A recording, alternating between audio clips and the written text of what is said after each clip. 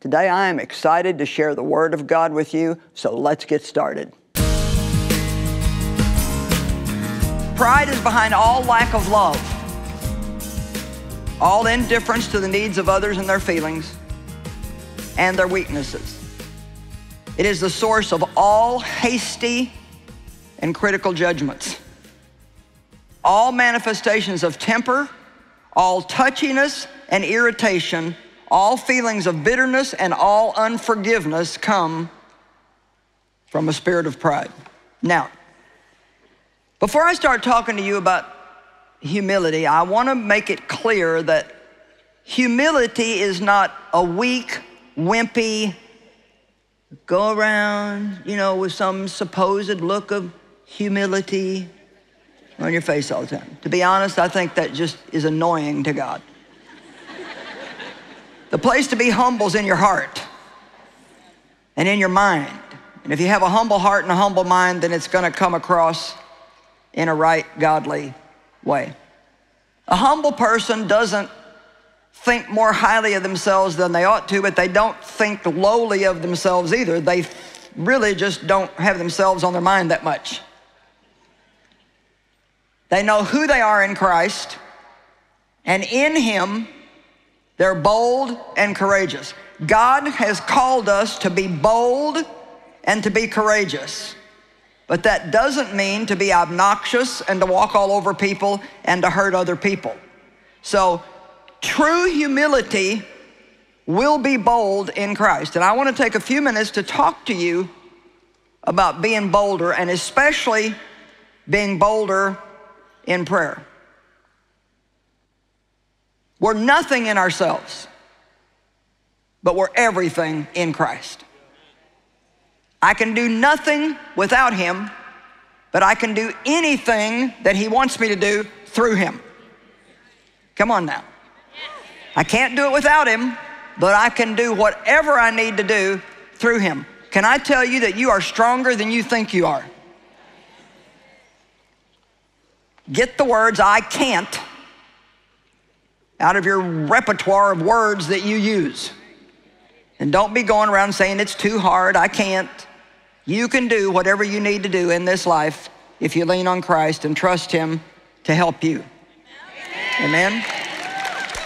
You can be in a very, very difficult situation, and you can be there with a smile on your face, and you can be there and be a blessing to other people while you are hurting yourself.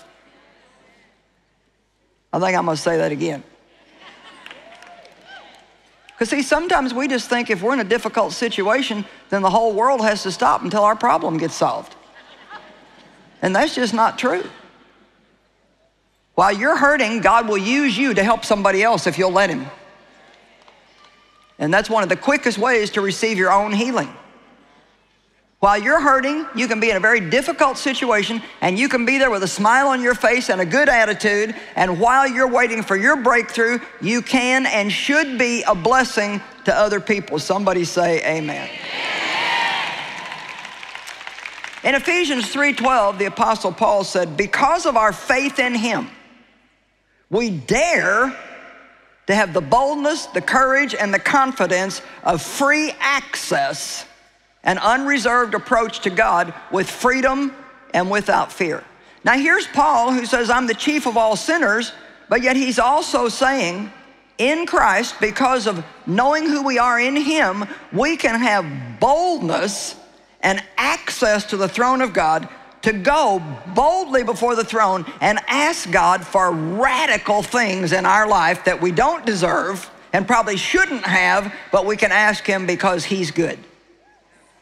Maybe some of you are not asking for enough. I'll tell them you didn't like it. Maybe some of you are not asking for enough.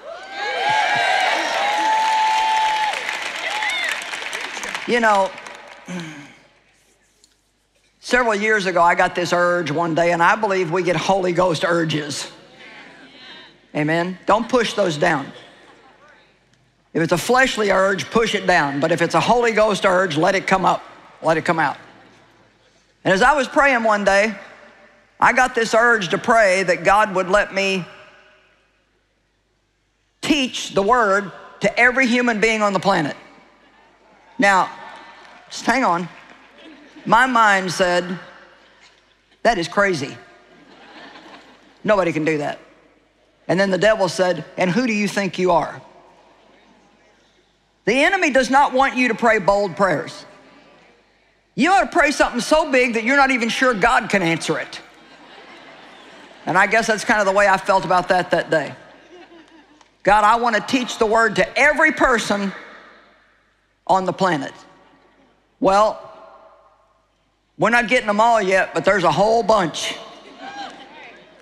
Our program is translated into 85 different languages now. Translated. I don't know how in the world God does it. This is what I do, and he gives us all these wonderful people that make all this other stuff happen, and all these wonderful ministry partners around the world, even like other ministries who partner with us in getting these translations and making these things happen. It's important for people to hear the gospel of Christ in their own language. Even if English is a second language for them, they need it in their own language because they can relax and receive it that way. So we're on television across the Middle East, Africa, India, Asia, Mongolia, I mean places that I wouldn't even know how to get to. And the word works in people's lives no matter what language they speak or what culture that they're from. Everybody needs Jesus. So through the internet, through satellites, through television, through radio, through printed material, through books,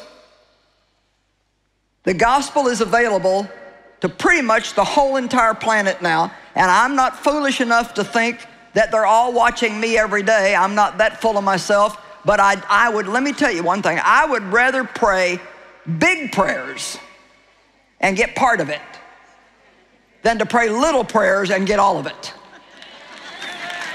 Come on. So I'm challenging you to know you don't deserve it. That's the first qualification to go boldly before God. You know you don't deserve it. I don't deserve what I'm getting ready to ask you. I don't deserve it.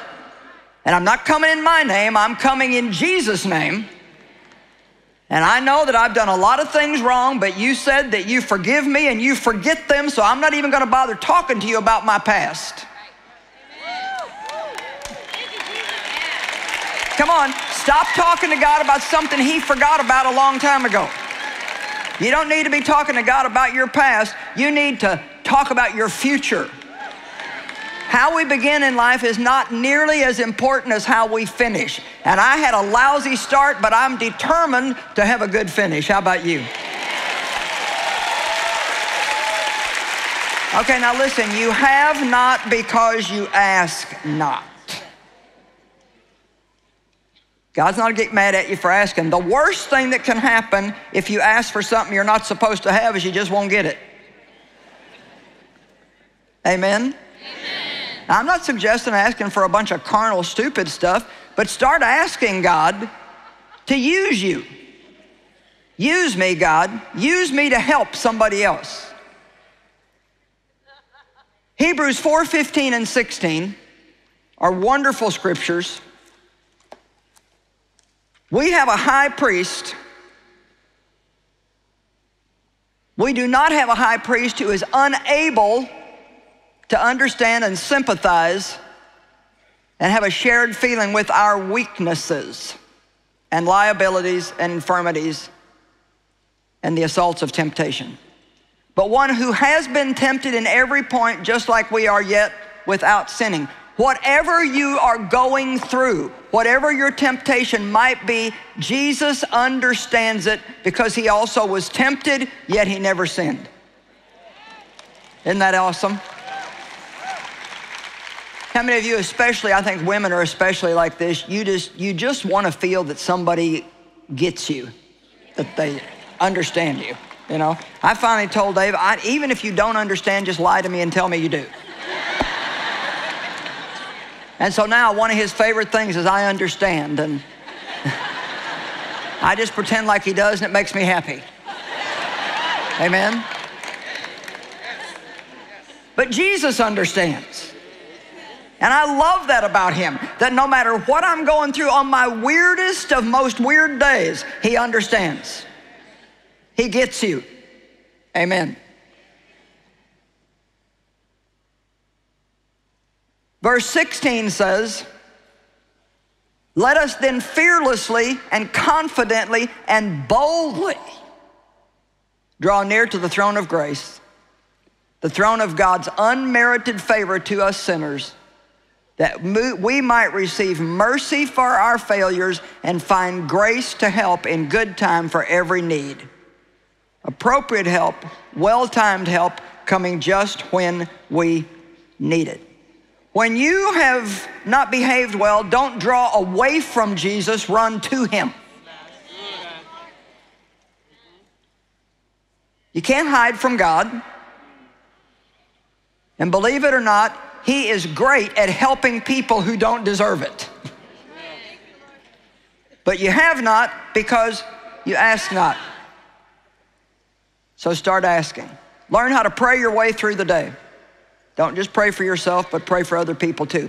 The righteous are bold as a lion. I love that. Now, pride is extremely dangerous.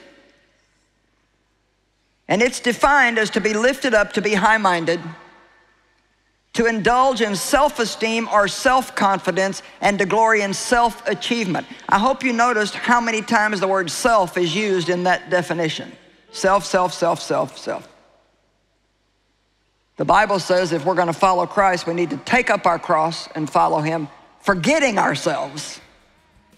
That's the cross that we are to carry, is to get ourselves off of our mind, be Christ-minded, and let him flow through us. We die to self and live for him. Amen. Want to hear more from Joyce on this topic? We've got you covered. Visit us in the Joyce Meyer app or at joycemeyer.org today.